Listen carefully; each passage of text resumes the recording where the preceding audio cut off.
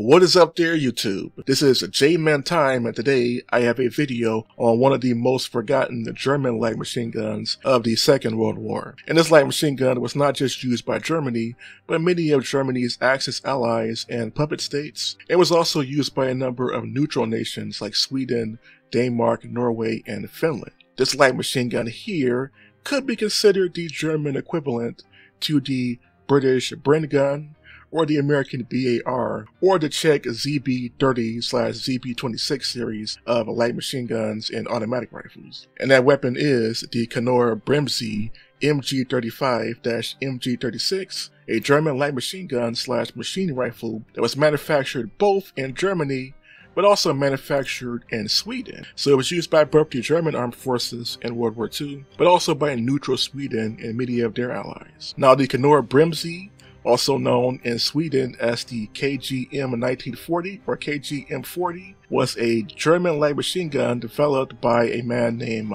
Hans Lauf, who worked for the German Magdeburg Maschinenfabrik AG in Germany. The weapon was developed in 1933, but at the time Germany was not allowed to manufacture new weapons for their military. So the production was outsourced to a Swedish company known as the Svenska Automatvapen AB, or the SAAB Manufacturing Company. Now this is the same company that manufactured weapons for the Swedish armed forces, like the Swedish BAR, also known as the KGM-21 and the KGM-37. Now in Sweden, the Swedish version was tweaked for the Swedish army and was modified by two Swedish arms developers named Ivar Stock and Torsten Lindfors, and they developed the Swedish version, which was chambered for the Swedish 6.5 by 55mm Swedish Mauser. Both the German and Swedish versions used a long-stroke gas piston and an open bolt system.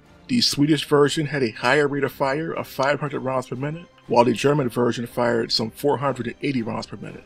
The German version was fed by 25-round box magazines, and the Swedish version was fed by 20-round bar magazine, as Sweden also manufactured its own version of the American BAR, or Browning automatic rifle, and they used the same magazines as the Swedish BAR. Now, in total, only 5,000 of these light machine guns were manufactured for both Sweden and Germany. Germany only received about 500 to 1,000 of these, and these were manufactured both in Sweden, but manufacturing also took place in Germany at the German Waffenfabrik Steyr, starting in 1936 and 1937. Sweden did not actually begin manufacturing variants for their own armed forces until 1940. After World War II had already begun, the Swedish military began expanding, and so they manufactured between 2,500 and 3,000 of these for the Swedish armed forces. They also manufactured a number of these for Finland and a few other neutral nations. Germany manufactured anywhere from 500 to 1,500 of the German version of the Knorr-Bremse light machine gun, and some of these were also sold to Finland, and they were also sold to many of Germany's Axis allies in the Second World War, like the independent state of Croatia, the Balkan puppet states like the German Serbian puppet states, and the state of Macedonia. They were also given to many of Germany's Eastern Front allies like the Latvian and Estonian Waffen SS from 1941 onward. Now, in German service, this weapon was not viewed as a good or reliable weapon for two reasons. One, the Germans were used to belt-fed light machine guns at this point. The German MG-34 was the standard light machine gun for the first 3 years of World War II. This weapon did not enter German service until about 1938-1939. So by that point, the MG-34 had already been in service. German soldiers were used to the MG-34, and this Knorr-Bremse was only purchased by the Waffen SS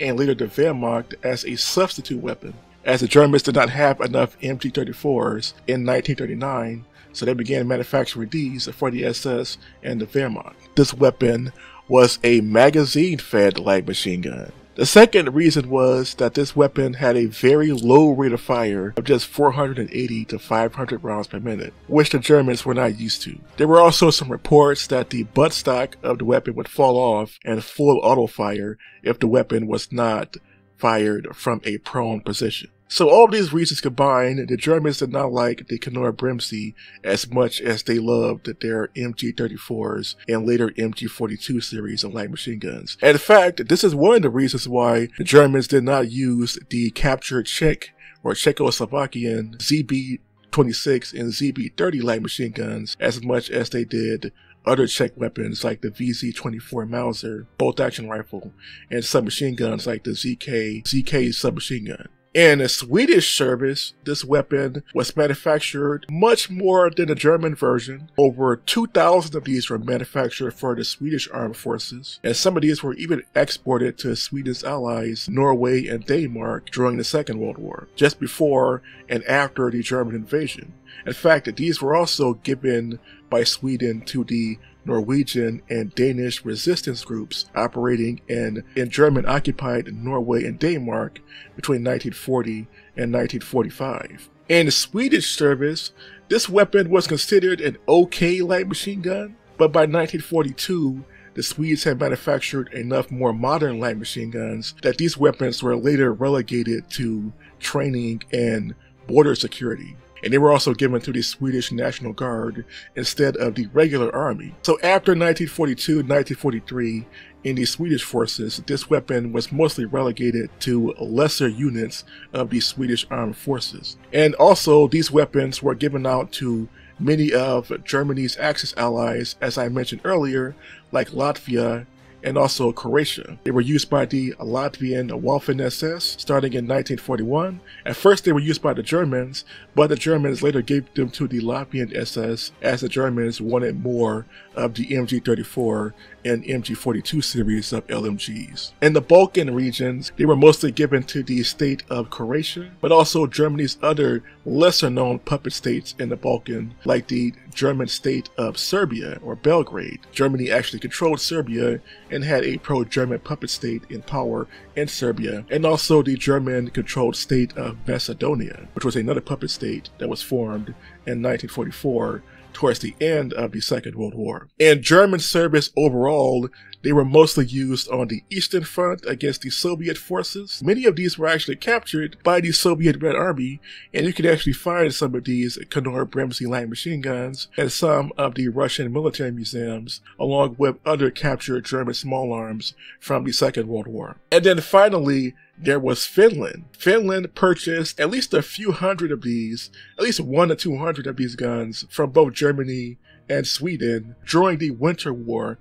with the Soviet Union, until at least 1943 and 1944, when they were finally replaced by more modern German weapons and Finnish-made weapons. So this light machine gun did have some extensive use during the Second World War, and is one of the rarest light machine guns used by the German and neutral Swedish forces in the Second World War. This weapon is literally the equivalent of the British Bren gun, or maybe the Czech ZB-26/ZB-30 light machine guns, or maybe even the American BAR, as the Swedish version did use components from the Swedish version of the American Browning automatic rifle. So what do you all think of this weapon? The Knorr-Bremse MG-35/MG-36, also known in Sweden as the KG-M40, one of the rarest light machine guns that never gets mentioned by any arms historians from the Second World War. Until next time, this was a J-Man Time, signing off.